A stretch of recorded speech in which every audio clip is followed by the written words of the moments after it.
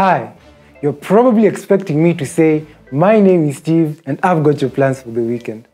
You're right, my name is Steve and I've got your plans for the weekend. What do you think of when you hear the word Sudan? Personally, I think of the last northern white rhino, may he rest in peace.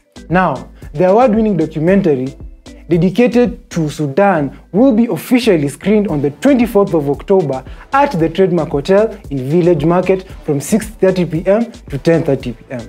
Tickets are now available on allpejetaconservancy.org, so get yours and take part in the celebration of the long, illustrious life of this majestic beast.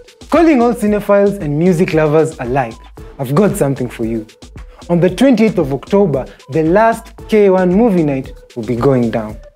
Throughout the month, K1 has been hosting a free movie night with buy one, get one free offers on all their drinks throughout the night.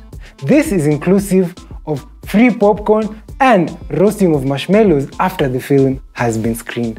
This week's screening will be a curated music video special by none other than Mbithi Marcia. So if you're planning to miss out, keep in mind, nothing takes the edge of Monday blues like eating some popcorn, roasting some marshmallows, and enjoying a curated music video special. At some point in life, if you've ever needed someone to tap you on the back and tell you everything's going to be okay, make your way to the Cradle Arts Festival on the 26th.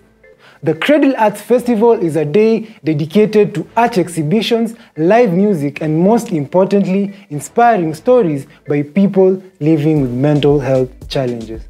The event will be happening at the Lava Latte along State House Road from 10 a.m. to 7 p.m. and tickets are available on mook.com. P.S. Transport will be 50 bob from any part of Nairobi if you use Swivel. And remember, it's okay to not be okay, but it's better to be okay. And that's what Cradle Arts Festival is here to help with.